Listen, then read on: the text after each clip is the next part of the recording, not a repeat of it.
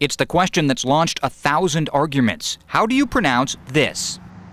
I'm gonna have to go with Pulaski. Pulaski. Pulaski. Doesn't seem so difficult, right? Anyone care to disagree? Pulaski. Oh, that's right, as in Pulaski County. But some wonder why Pulaski County residents pronounce it that way. It's not Iraq, it's obviously Iraq, right? It's not Italian cuisine, it's Italian cuisine. Mikołaj Kunitsky is a Polish history professor at Notre Dame. So, Professor, the general who Pulaski County is named for, Kazimierz Pulaski or Kazimierz Pulaski? Puławski. Puławski? Well, that's no help. Nobody's going to say it that way. Then you have another great Polish patriot, known in this country, Kościuszko. Kosciuszko? Oh, you mean Kosciuszko. I guess so. But that's a different story for a different day. Let's go straight to the Pulaski County Courthouse.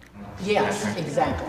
Janet Onken is somewhat of a county historian, and she says their original sheriff, George Terry, called the county Pulaski because that's how they pronounced it in his native New York. When he came here as our first sheriff, he said they called it Pulaski there, and we can call it Pulaski here. And he did, and we do. Of course they do. Who's going to argue with a sheriff? Sheriffs have guns.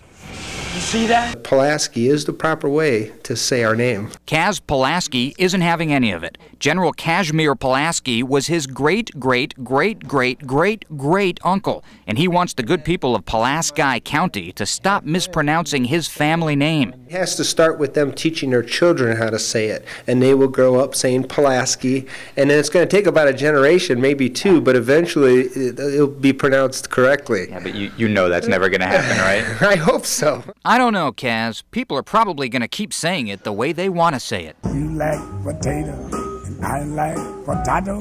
Pulaski. Pulaski. Puławski. Pulaski. Pulaski? Oh, well, of course, that's Pulaski. Tomato, let's call the whole thing